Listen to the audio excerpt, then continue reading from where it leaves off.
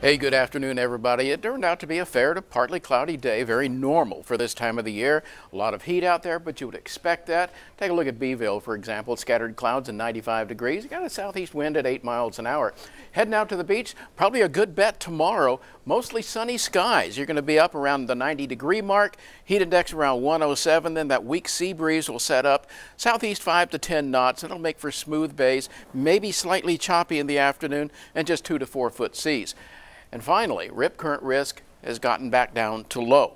Water is warm at 87 degrees. It's pretty nice out there. We hit 97 degrees today, and actually the lowest high temperature we've had in 3 days. So 74 the low this morning. Very nice out there early today. Peak wind was around 23, 24 miles an hour. The last 3 hours, that's 21, so it's actually pretty fair. Now, this is what we're seeing as far as that dust. This is the Saharan dust layer moving across all the way across the Atlantic into the Gulf of Mexico. By Tuesday into Wednesday, we're going to see that begin to thicken and be problematic around here, especially for folks with, say, respiratory irritation that's sensitized by this. So keep that one in mind. Now, it's set up by this. Big high pressure centered over the northeastern part of the Lone Star State, ridging down into our area. But underneath that, you do have that dust filtering across. And way down south, we have a little bit of low pressure way down in the tropics. And by the way, this is the remnants of Grace now in the eastern Pacific and very likely to redevelop into a tropical cyclone. If indeed it does, and it's likely to, it'll get a different name, an eastern Pacific name. So with that in mind, high pressure over us, lots of heat.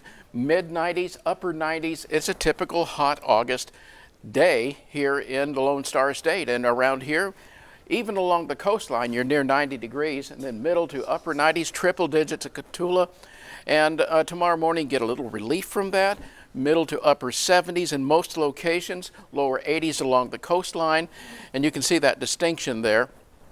But tomorrow afternoon, just as hot as it was today, middle to upper 90s, triple digits further west with heat index values that'll be hitting around 106, 108 tomorrow, and just about the same come Tuesday as well, maybe 110, 111.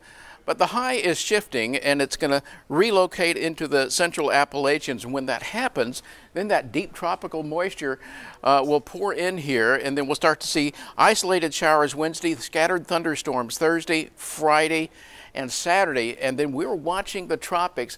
All the models are now developing a low pressure area down in the Bay of Campeche over the weekend. Where it goes, we're not sure yet, but we do know that it will add rainfall to our area. So we're going to keep that one, we're going to keep watching that one really carefully. That could be more rain than what we're indicating right here, but for now, it looks like a showery weekend. Right now, we're looking at a very nice morning again in the middle 70s, surging into the middle 90s again tomorrow. Heat index around 107, lots of sun out there, lots of heat, and a little bit of humidity. More of the same Tuesday, but the dust a problem Tuesday and Wednesday, isolated showers Wednesday, and then increasing chances of rain right on through the weekend. Patrick?